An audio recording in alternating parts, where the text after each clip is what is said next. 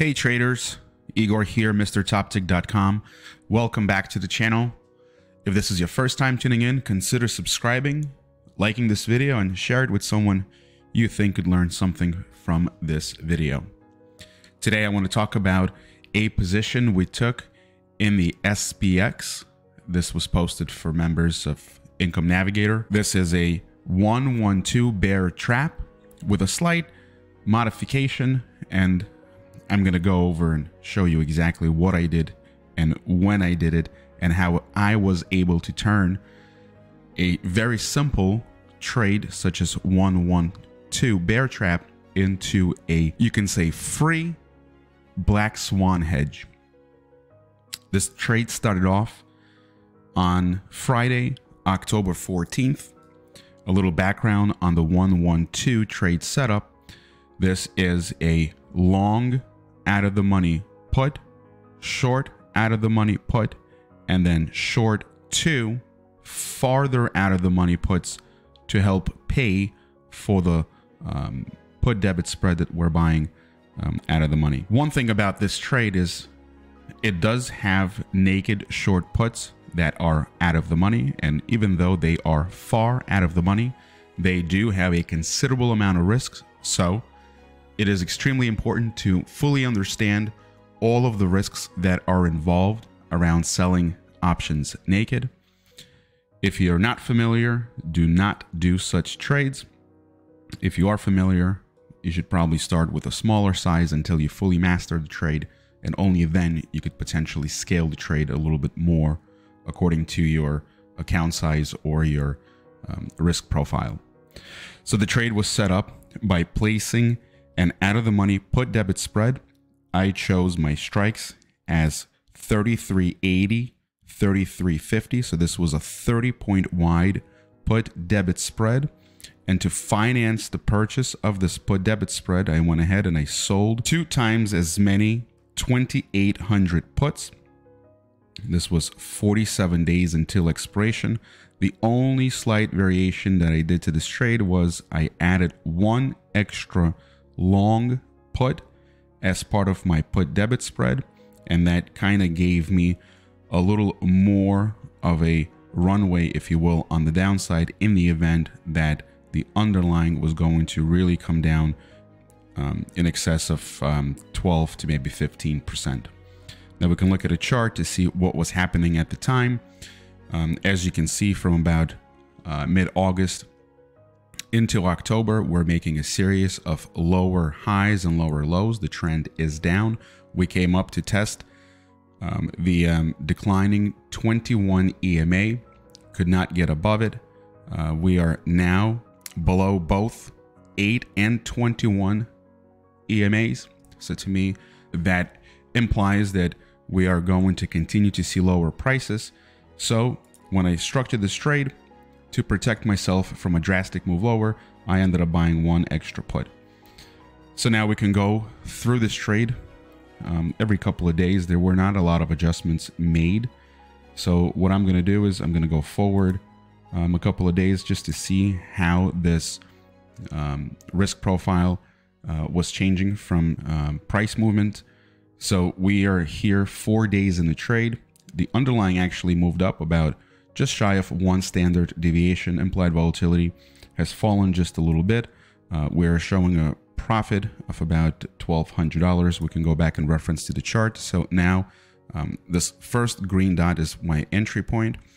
A couple of days later, we are now above both 8 and 21 EMA. So we might have potentially see a change in trend. That is yet to be determined. Either way, I don't have any risk to the upside, which is totally fine. All I have to do here in this trade is kind of wait out the 43 remaining days.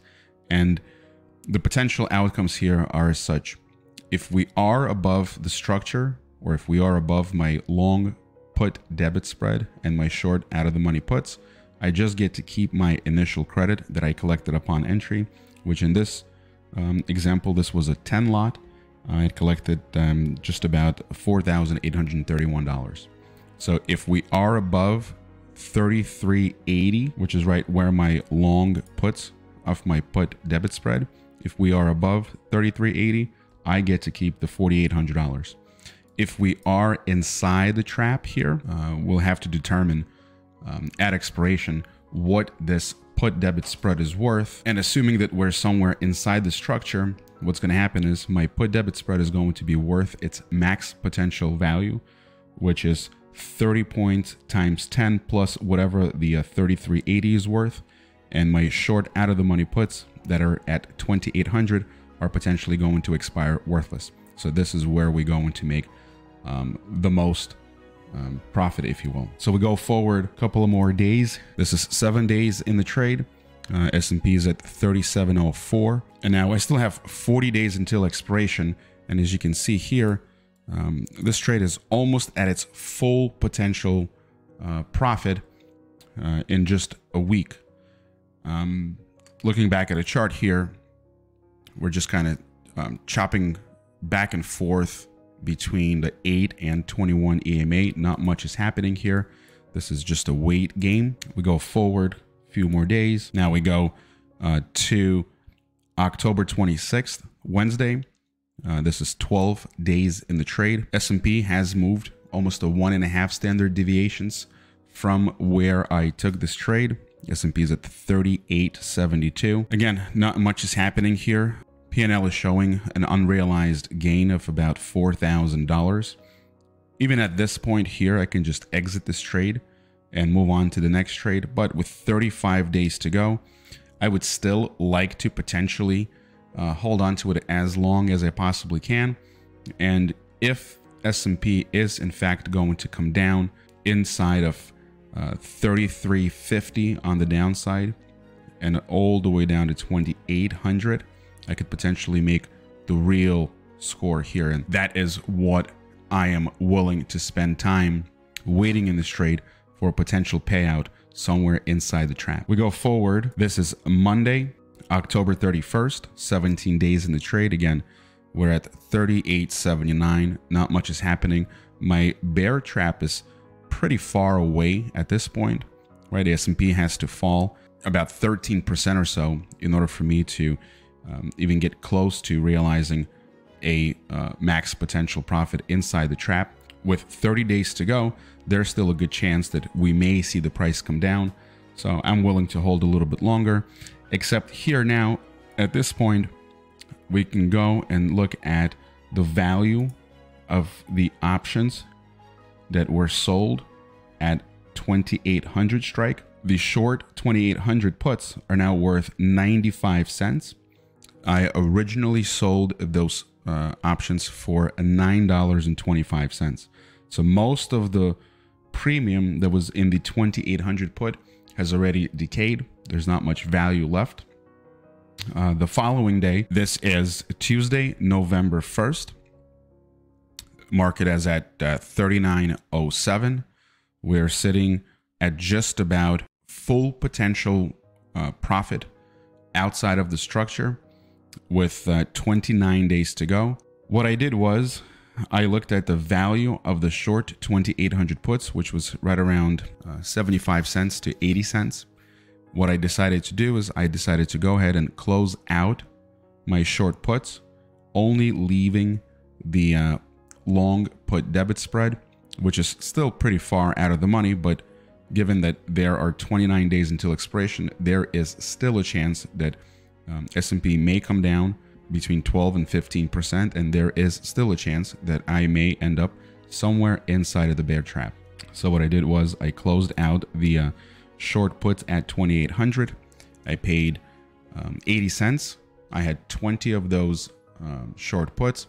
Cost me $1,600 to not only unlock my buying power that was tied up in this trade, but also now I have a 30-point wide put debit spread that cost me nothing, and I have the extra one long put at 3380. So now with 29 days to go, let's say the S&P goes down 15%, I could potentially go from having a small profit in this trade to realizing almost a 10x return on what I currently have in this trade.